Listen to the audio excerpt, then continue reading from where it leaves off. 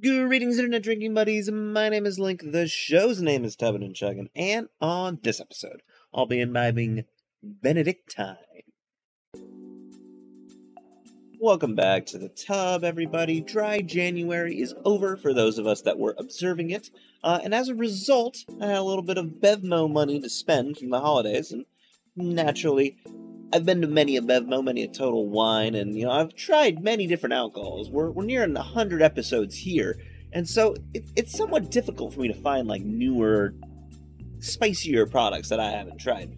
What I like to do in this case is I go to the cordials section there. They have all these different, historical ones or new sort of influencer-type beverages. So we found this one. I was looking, what is this Benedictine thing? And it has its own Wikipedia page. And history apparently going back to 1510, although that might be a lie. So let's go ahead and take a closer look at it. This Benedictine sort of mythos, if you will, begins back in 1863 when a man named Alexandre Legrand, if my French is anywhere close to accurate on that one, he discovered this sort of old recipe from a religious sort of foundation on his maternal side of the family, got together with a local chemist, came together with these 27 herbs and spices. To this day, only 3 people at a time know what they are, and began to market this sort of alcoholic beverage that he had.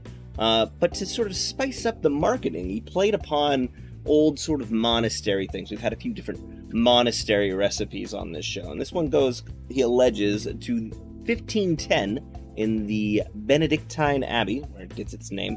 That's in the northern part of France, Normandy area. So, using that and sort of furthering the marketing on that, he gets the DOM stamp on here, which stands for Deo Optima Maxima, which is to God, who is great, who is good. I think that's the exact Latin. I'll put the phrase here. But essentially just sort of what that order of monks would stamp their documents with, so he puts the stamp on here. The bottle shape is sort of unique. It's got this sort of round, or the sharp edges here at the side. It's got the big, wax stamp on it. It looks very nice. It hasn't changed in the entire time that they've been marketing it. So it's got this whole story to play up with it, and I find that pretty fun. That's the history. What's actually in this beverage that we should be excited about? Well, it comes in at 40% alcohol by volume, so it's not like the crazier chartreuse percentages or even absinthe percentages that we might have expected. Just that solid 40%. And it comes, obviously, only in fifth. They've been, as I said, using this bottle for a long time. I was able to pick this up for $38 for this bottle, which is bordering on $3 a drink. I'll put the exact price up here. So it's definitely not cheap, but, long history to it. Let's see what it's all about. Obviously, with a product with this much sort of history to it, there are many different ways that you can drink it straight, which is obviously what we'll be doing. Some people like to add hot water to it. There's a sort of a weird French cocktail name for it that I'll put on here. There's a brandy version of it as well, but we're just going to keep it nice and simple. Sip it straight, see how we like it. Okay, so the cap confused me, but I figured it out. It's got kind of a, I don't know, a brandy-ish, brownish kind of look to it. It's not absurdly green or maybe a little orangey to it, but yeah, cheers.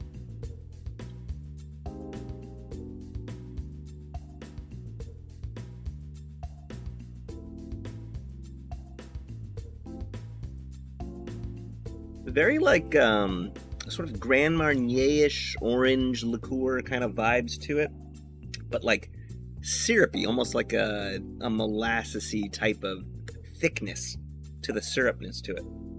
It's good. It's very good.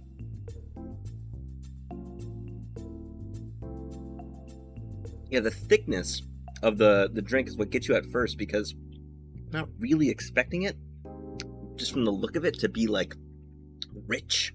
And then the orange kind of comes in at the end.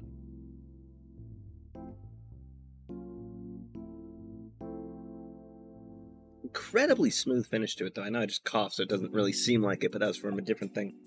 Still got, obviously, a kick of alcohol, too. I've long since stopped pretending that, if I can't taste the alcohol, you can't. If you taste the alcohol and things, you're probably going to taste it in this.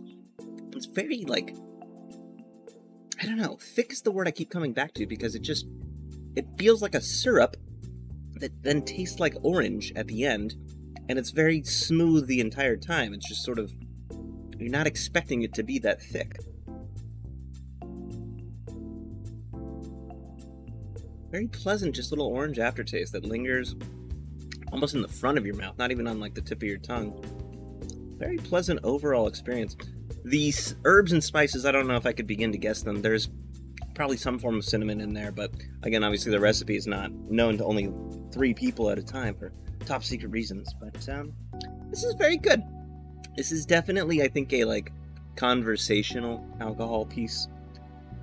Pairing wise, I don't really know. Like maybe this is like a probably best served as like an after dinner kind of thing. You know, you break out the brandy, maybe you try this, and you're like, oh, this little orange brandy, you know, from France and the Benedictine monks and all of that. I don't know what voice I'm doing now, but it's fun. It's fun to have overall. Probably like this is one you might want to put in a decanter to show it off a little bit. Have a nice centerpiece to it. It's expensive, but like when you compare it to brandies, it's really not that bad overall. Just very nice, very like on the high end of middle class drinks is what I would call this. It's fun. Very fun. If you have different alcohols you'd like to see me review, always let me know. I'll try to get to those. And please drink responsibly.